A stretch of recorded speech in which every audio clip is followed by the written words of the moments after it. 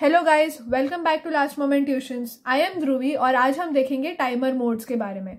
तो टाइमर का हमने ऑलरेडी इंट्रोडक्शन देख लिया है। तो उसमें हमने देखा था there are 4 modes, mode 0, mode 1, mode 2, mode 3, out of which 3 are very much important, that is mode 0, 1 and 2। So let us start with mode 1 first. तो जो था हमारा टाइमर वो 16 बिट टाइमर है।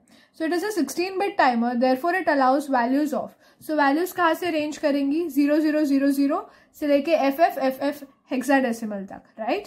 तो ये वैल्यूज हमारे TL एंड TH में जाएंगे। After TL and TH are loaded with a 16-bit initial value, the timer must be started. So एक बार उसमें हमने initial value डाल दी तो हमारा टाइमर जो है वो स्टार्ट होना चाहिए। तो हम टाइमर को स्टार्ट कैसे कर सकते हैं? We have an instruction called as set bit. तो हम क्या कर सकते हैं? set B TR0 और set B TR1 depending on कौन सा टाइमर हम यूज कर रहे हैं। तो अगर हम टाइमर 1 यूज कर रहे हैं तो will start timer 1, otherwise will start timer 0 using set B TR0. So first is to load the values, second is to start the timer. After the timer is started, it starts to count up until it reaches FFFFH तक। यानी कि एक बार हमने timer को start कर दिया तो it will start counting up until it reaches its maximum value। तो उसकी maximum value क्या है?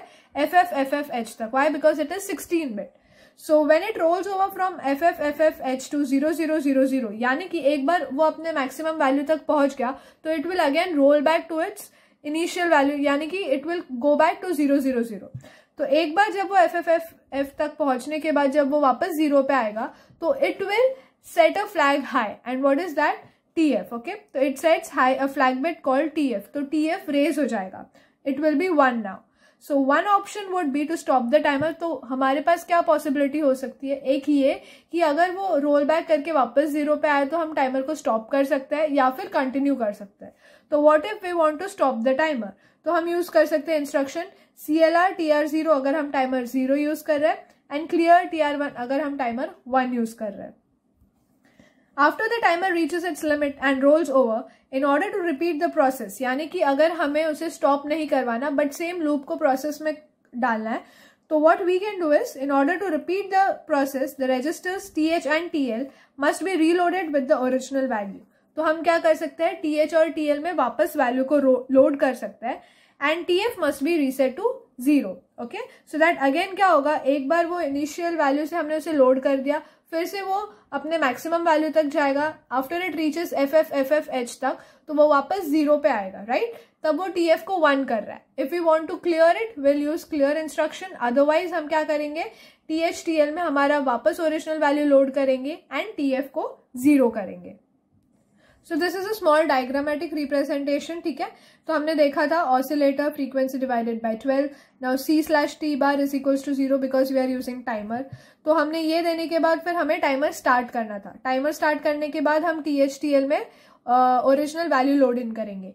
Once it reaches its maximum value, यानी कि FFFF तक पहुंच गया तो वो रोल ओवर करेगा 0 पे, राइट। एंड तभी क्या होगा, जो हमारा TF फ्लैग यानी कि ओवरफ्लो फ्लैग है वो क्या हो जाएगा? This will be raised, it will be equal to 1, okay. उसके बाद हमें क्या करना है? आइदर क्लियर और if you want to repeat the process तो हमें वापस से TH और TL में we have to load in the original values, okay.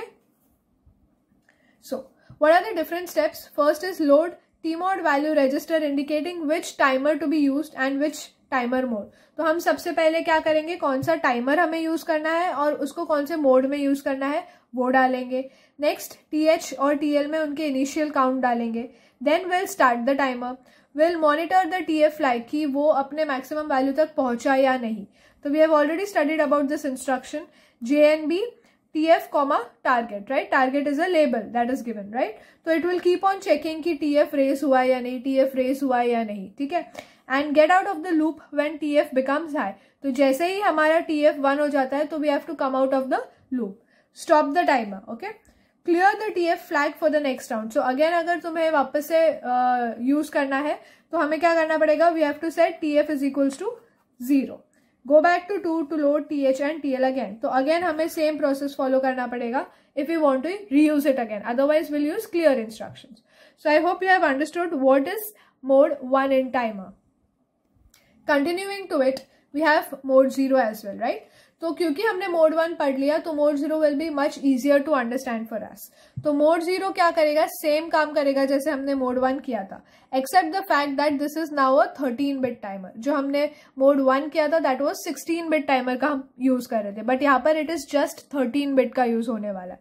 तो the 13-बिट counter can hold values. तो 13-बिट का जो वैल्यू होल्डिंग कैपेसिटी है that is from 0000 to 1FFF hexadecimal. तो जो हमारा जो FFFF था उसके जगह पे अभी 1FFF है, ठीक है। This is the only difference. सो जब वो इस मैक्सिमम वैल्यू तक पहुंचेगा उसके बाद वो रोल ओवर करेगा, यानी कि इसके बाद वो 0 पे आ जाएगा, एंड जैसे ही ये हुआ तो TF क्या हो जाएगा, 1 हो जाएगा, it will be raised. So this is the only difference between mode 1 and mode 0. Now the next important mode is mode 2. So it is a 8-bit timer, ठीक है। तो अभी हमारे पास 8-bit timer है, therefore it allows only value. So उनकी range क्या होगी, from 00 to FFH तक की होगी। So we'll load this into timers register TH. So TH में हमने ये value डाल दी। After TH is loaded with the 8-bit value, तो जैसे ही हमने value डाली 8051 क्या करेगा, उसका कॉपी TL को देगा। Then the timer must be started, उसके बाद हमारा टाइमर स्टार्ट होगा। सो वंस TH में वैल्यू जाएगा, copy of the same will be given to TL and then हमारा टाइमर स्टार्ट हो जाएगा। This is done by the instruction set B TR0 और set B TR1 depending on the timer. Okay, so set bit क्या करेगा, it will start the timer. After timer is started, यानी कि एक बार हमारा timer start हो चुका है, फिर इट स्टार्ट्स काउंटिंग अप, ठीक है। तो वो क्या करेगा, इंक्रीमेंट करते जाएगा वैल्यू, ठीक है। So it starts to count up by incriminating the TL register. तो जो TL रजिस्टर में जो कॉपी आया था वो रजिस्टर अब काउंट इंक्रीज करेगा, इंक्रीमेंट करेगा until it reaches FFH, right. सो एक बार अगर वो FFH तक पहुंच गया तो it will again roll back, फिर FFH का 00 हो जाएगा, फिर TF 1 हो जाएगा। सेम ओवरफ्लो प्रोसेस है, बस यही डिफरेंस है कि अभी यहाँ पर 8-बिट का है। So once it reaches FF, उसके बाद वो 0 पे आके रोल ओवर हो जाएगा, यानी कि हमारा TF फ्लैग रेज होगा, TF will be now equal to 1, ठीक है। तो अगर हम टाइमर 1 यूज कर रहे हैं तो TF 1 हो जाएगा, otherwise TF 0 depending. Next is what, when the TL register roles from FF to 0 and TF is equals to 1। तो एक बार ये हो चुका तो अब क्या होगा, अब जो हमारा TL है it will be reloaded automatically with the original value kept by the TH register. तो हमने क्या देखा था, पहले TH में वैल्यू जाता है, ठीक है, इसका ही कॉपी TL को मिलता है। तो यहाँ पर क्या हुआ, TL का हो गया ओवरफ्लो, हो गया TF 1 हो गया। तो अभी क्या करेंगे, जो TH के पास वैल्यू है वो वापस रीलोड हो जाएगी अपने आप ही, ठीक है। सो TL is reloaded automatically with the original value that is kept bye TH register. To repeat the process we must simply clear TF। तो ये प्रोसेस रिपीट करने के लिए TF को 0 करना है, जैसे हमने लास्ट टाइम भी देखा था, and let it go without any need by the programmer to reload the original value। तो बेसिकली हमें यहाँ पर प्रोग्रामर को वापस से ओरिजिनल वैल्यू देने की जरूरत नहीं है, it gets auto reloaded. This is the reason why it is called as auto reload, ठीक है। This makes mode 2 N auto reload mode in contrast with mode 1। Mode 1 में भी सेम हो रहा था कि इट रीचेस मैक्सिमम वैल्यू, फिर roll over होता है, फिर TF 1 हो जाता है, but what was the difference कि हमें प्रोग्रामर को ओरिजिनल वैल्यू वापस से डालनी पड़ रही थी, जबकि यहाँ नहीं, दिस गेट्स ऑटो रिलोडेड।